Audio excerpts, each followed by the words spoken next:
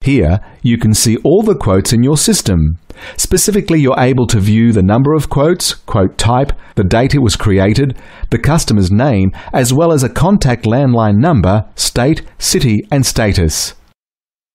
To simplify management of the quotes, you are able to search all quotes by selecting either city, created date, labour, make, model, product name, quote type, quote number, rego number, state, status, or postcode in the drop-down search menu.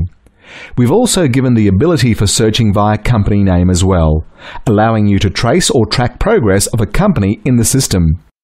Selecting View on a quote will then load a screen that shows the complete quote for the customer or company. On this page, you have the options to download as PDF for the ability to email it to another company or send it directly to the customer's email. If needed, there is also the option to print a hard copy of the quote. To create quotes, navigate to Quote Create in the side menu. When creating a quote, you'll be greeted with all the usual information needed to quote and/or invoice a customer. Working through the menus on the Create Quote screen, the first option is to set or adjust the date a quote was created. We then move on to the Quote Type drop-down menu. When this menu is selected, you'll have several options which include private, warranty, insurance, and trade. The form layout is slightly different for insurance, warranty compared to trade private to aid in faster data input over time. For example, if private or trade are selected, the order of sections on the quote will become firstly the customer details, then company details. If insurance or warranty are selected for quote type, the order will change to company details, then customer details. Advancing down the page, all the necessary fields are in place to input a customer's or business's details. These include name, address, phone number, mobile number, email, fax number. After you've completed the customer and company details, the vehicle details are required. This section will begin filtering in the background what labour is available for the selected vehicle. The aim is for the businesses to charge more accurate labour hours and avoid the current close to or the average time to complete strategies.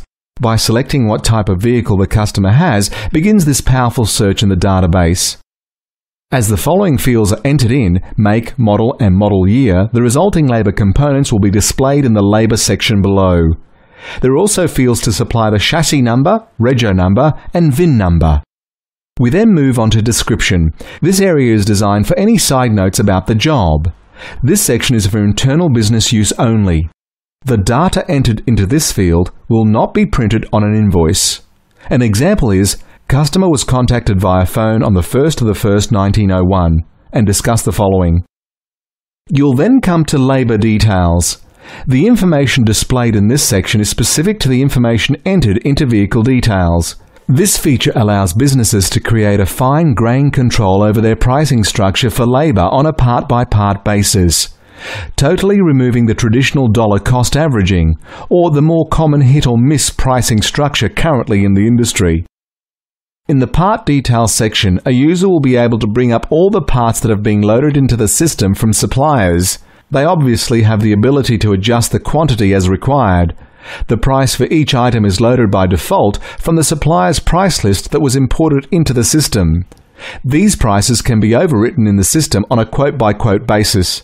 Saving a quote with an updated part price will not overwrite the price recorded in the database.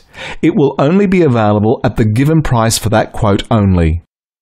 The next two sections, miscellaneous labour and miscellaneous parts. This allows the user to add items and/or labour that are either not used often or the price fluctuates constantly.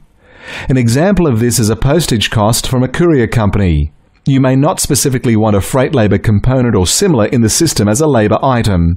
So the miscellaneous labour component of freight is fantastic in this example, as the price can fluctuate on a case-by-case basis.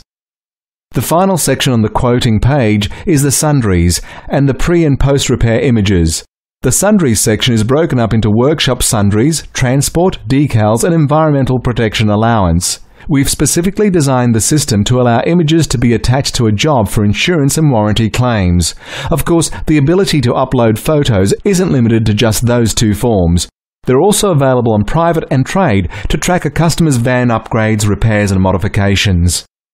At the base of the page, there are options for including, excluding GST, send email notification, submit, save as draft, reset, and cancel. The including, excluding GST option allows a user to toggle the GST component on a quote. This becomes especially useful when switching between insurance and private quotes on a daily basis. The option to send email notifications. This is to keep the customer aware of the quote process if email address is supplied. Once the user has completed the quote and wishes to save all changes, they can click Submit. This process will then save the quote and take you back to the list of quotes.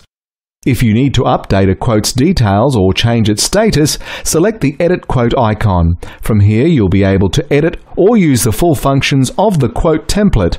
However, to minimize errors in amending a quote, the customer or company details are locked. If this is the section required for editing, select the small blue Edit button in Customer Details.